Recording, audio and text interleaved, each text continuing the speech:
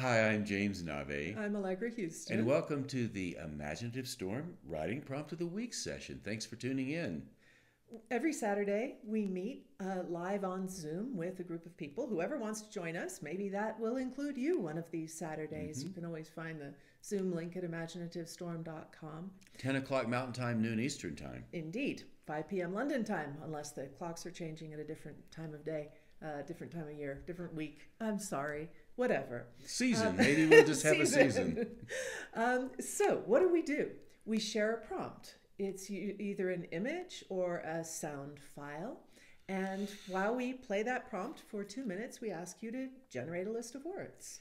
And we will keep track of the time, and all you have to do is look at the prompt and let your imaginations pop words out and write those words down. And in the course of the 2 minutes, if a phrase pops out, that's fine too. And the words or phrases don't have to have anything to do with the image, they don't have to have anything to do with one another. And just keep them as a list. It's not joined up writing yet. So Here's we, your here's your image.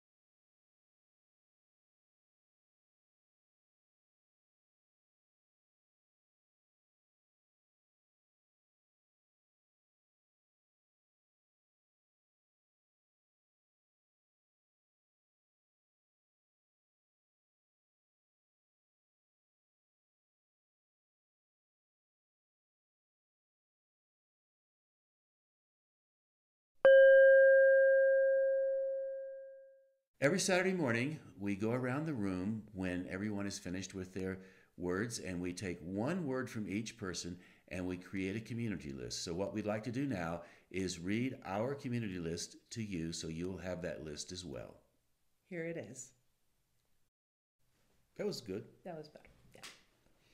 Recurring, portal, vortex, reverberation, penetrating, seeking, volcanic, foreboding, fool's gold, ochre, puddle, mysterious Hebrew letter, tripping, swallowed, kaleidoscope, craggy, escape, solitude, friend, dig deep, subversive, nature's graffiti, geographic, curiosity, zero, ooh, great, marking of place.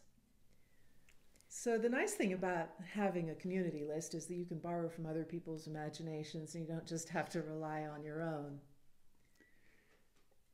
Okay, I'll carry Okay, on. okay, carry on. I'm usually the one that talks too much. She tossed it over to you. So I will pick it up. You don't have to rely on your own. You have the work of others, and you can put all of that together and make something in 10 minutes. Anything, whatever you feel, even not necessarily what you feel moved to write, whatever your imagination wants to do, just let it do that and follow along. You can use many of the words from both the lists. You can use one word to start off from that you find on one list or the other. You can use none of the words at all if you want. It's entirely up to you. And if you glance over your list or the list that we have as the community list and just start like putting the words together in odd little ways, you'll start to see how much fun that is. So feel free to let your imagination guide you as you go through the next 10 minutes. We call it letting the imaginative mind dance with the Rational There mind. you go. See, we didn't rehearse that.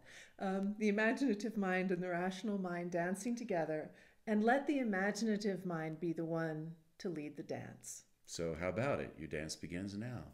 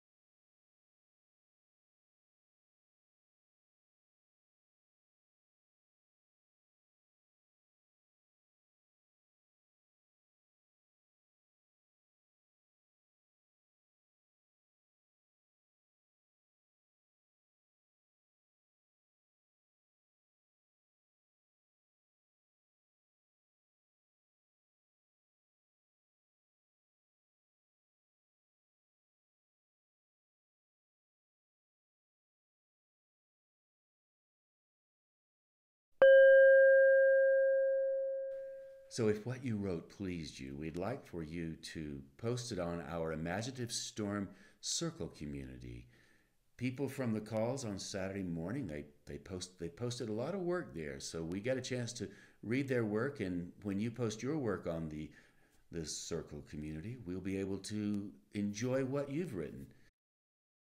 So when you go to imaginativestorm.com, you'll see the Zoom link for the Saturday morning writing prompt of the week here and also here. And if you continue to scroll down, you will find Join Us on Circle. Click that link. And when you get there for the first time, you will find a thing sort of appear in the top right saying join or log in or something like that. I can't remember. So you can log in with your Google or Facebook ID or create a new ID and password. It's free. And when you've done that, it will look like this. So here are 4 spaces that explain to you kind of what we're about and what we're doing here on the circle. And over on the left, you will see this area, share your writing. And here's prompt of the week. Click on that. And you will see all the prompts of the week since we first started doing this in order from most recent at the top. So when you get there, the most recent prompt will be posted. We have it posted by the end of the day on Saturday. And when you click on it, you'll see the prompt itself, the community list, and then whatever pieces of writing the other people who've done the prompt have posted. And those are comments attached to the post. So if you scroll down to the bottom, like so, you will get to a place where it's inviting you to make a comment. And that's where you can type out what you wrote to the prompt.